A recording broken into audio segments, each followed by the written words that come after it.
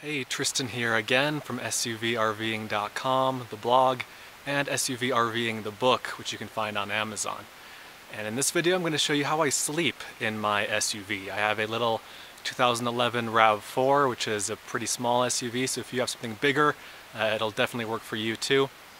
I'll show you what I use for a mattress and sheets and how I make room for the bed and everything inside of the SUV. So here's pretty much everything that I use for sleeping. I'll start over here on the left. This is the main thing that I use. This is a self-inflating camp mattress from REI. You can see here it is the camp bed, 3.5 inch. And then I have this this sleeping bag liner that I use as a fitted sheet. And I always keep that on the pad.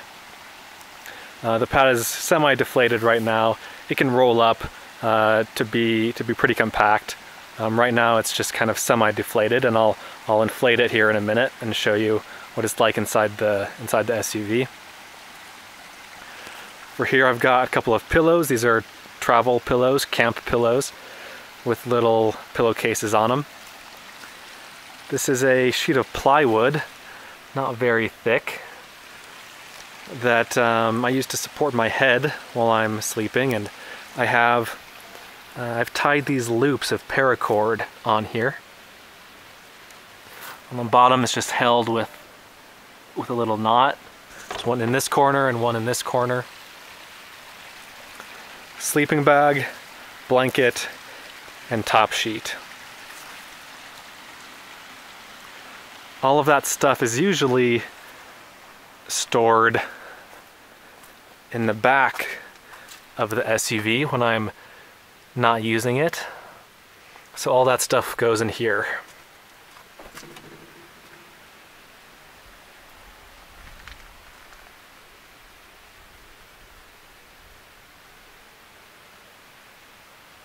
Here's the back seat of my SUV. And the great thing about this particular make and model of SUV is that these rear seats fold down pretty easily to be completely flat. There's a lever on the side here. I removed the headrest on this side because it folds down easier. It doesn't hit the back of the front seat. But you can see now it's very flat. I'll scoot back a little bit here. Very flat. There are no big bumps or anything. It's just one smooth, continuous surface from right here to the back. When I drive, this front seat is back here a little bit. When I go to sleep, I push it forward to give myself the maximum amount of room here. And you can see that there's a pretty good sized gap, maybe 1.5 feet right here. And if I were shorter, it wouldn't be a big deal, but I'm 5'11", and so I need something flat here that I can be on. So that's where the piece of plywood comes in. It goes right there, and it's held in place with the paracord and little keychain carabiners that are up here.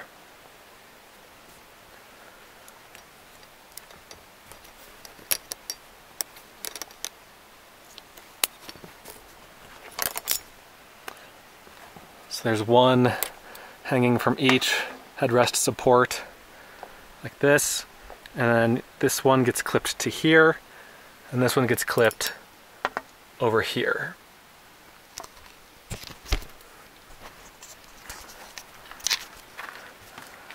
And now I've got this nice long sleeping platform, covers up that space nicely. If you don't want to use a piece of wood like this, you can use plastic bins to bridge that gap, or you know, duffel bags, whatever you have can go there.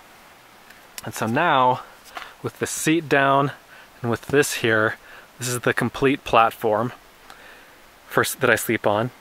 If the seats in the back of your SUV don't fold down flat as nicely as this one does, like if you've got a weird bump here, or if the headrests stick up and do something funny, your best bet is probably to build a solid platform. Like get a piece of plywood, and either lay it across and put things underneath it to keep it up, or you know, put little legs on it to keep it up off the bumpy, uneven areas.